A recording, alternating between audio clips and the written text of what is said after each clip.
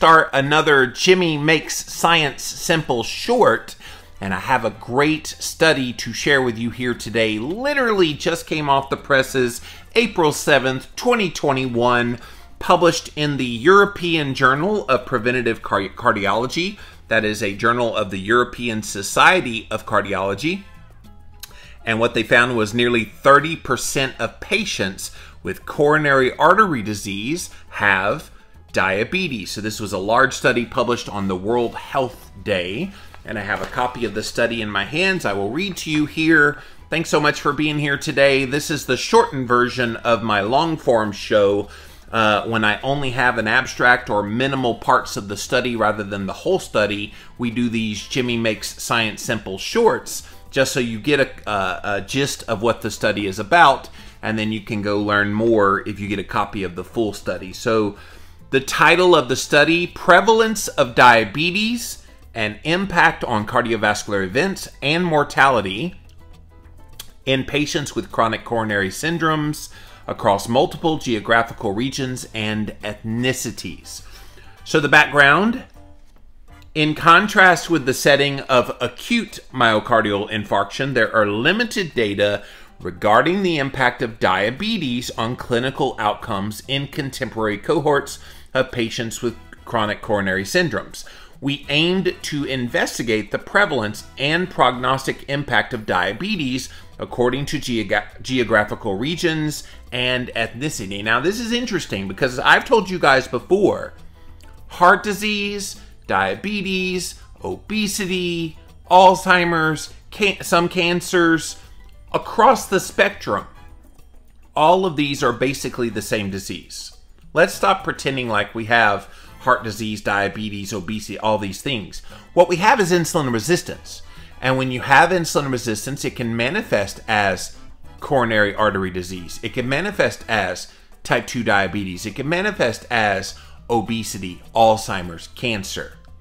So it's striking that they would even think they would need to do a study like this when we know there is a correlation, and we know from previous research that those people who have diabetes have a much higher risk of coronary artery disease, and vice versa. Those with coronary artery disease have a very high risk of type 2 diabetes. Why have they not made 2 and 2 make 4 before now?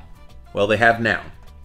So the methods and results that they used this study group called Clarify.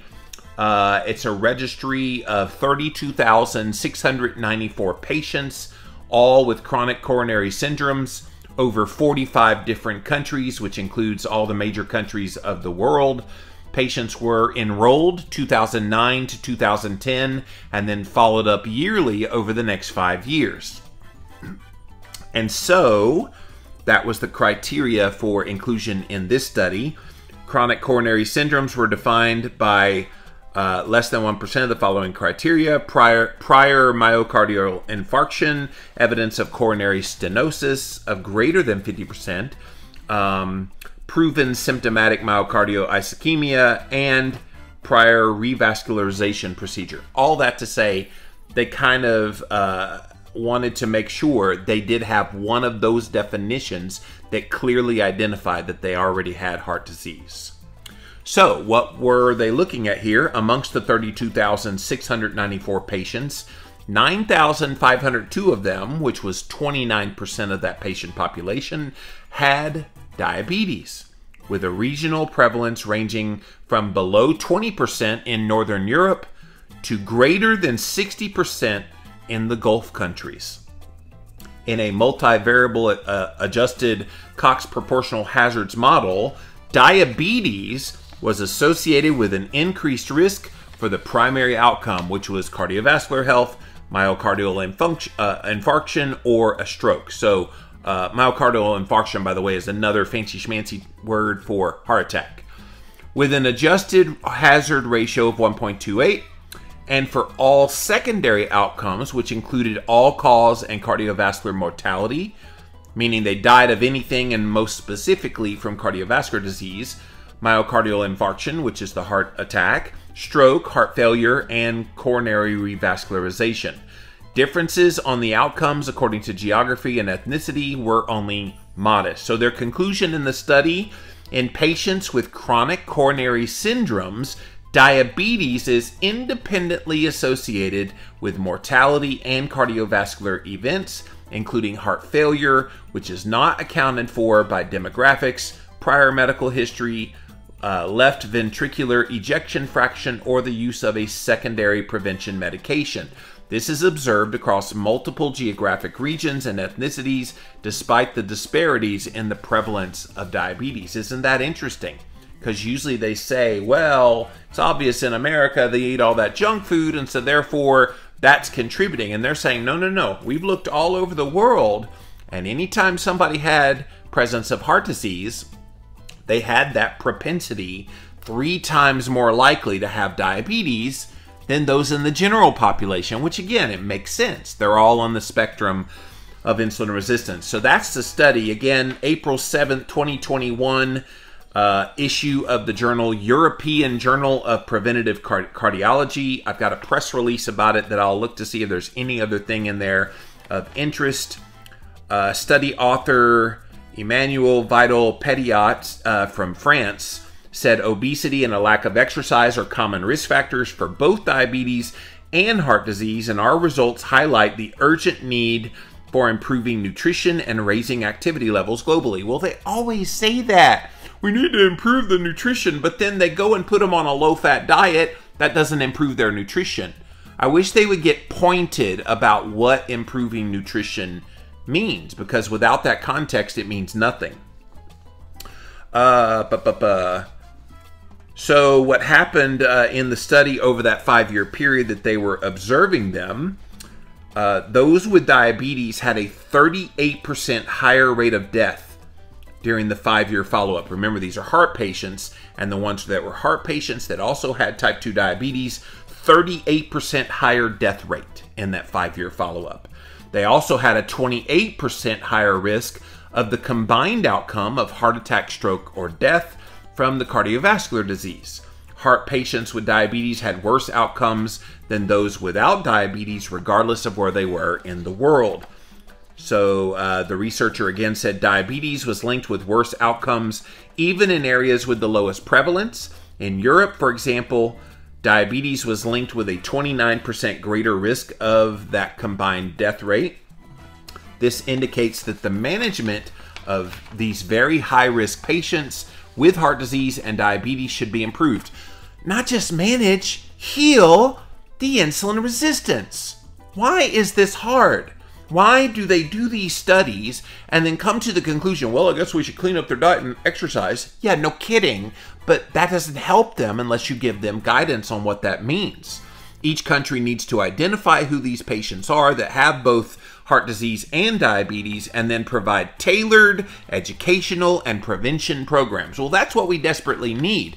Insurance companies need to pay for such, and they need to open it up to functional medicine doctors and nutritionists and all kinds of people that can give them good information about how to actually heal this, rather than spinning their wheels at their doctor's office because the doctor doesn't know anything about nutrition.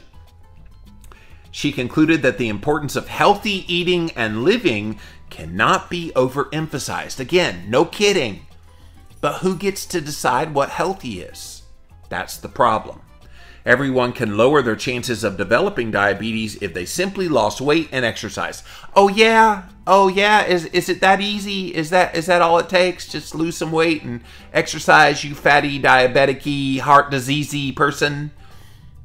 So sick of the judgmentalness that comes out of some of these research papers. Early detection is so needed, is needed so that blood sugar can be controlled. No, people can go down to Walgreens, Walmart, CVS, and go buy a glucometer right now. Why don't we make better access, more affordability for like a CGM to go in the back of their arm? That's how you're going to tackle this. Not saying we need to have an early detection. Yeah, it's called a glucometer. Go make them available. Those with heart disease and diabetes also need an active lifestyle and a good diet to protect their health. Again, active lifestyle. Is that just walking? Or do they need to do some HIIT training? Do they need to do some more glycolytically demanding workouts to maintain muscle mass, which can help with some of these things?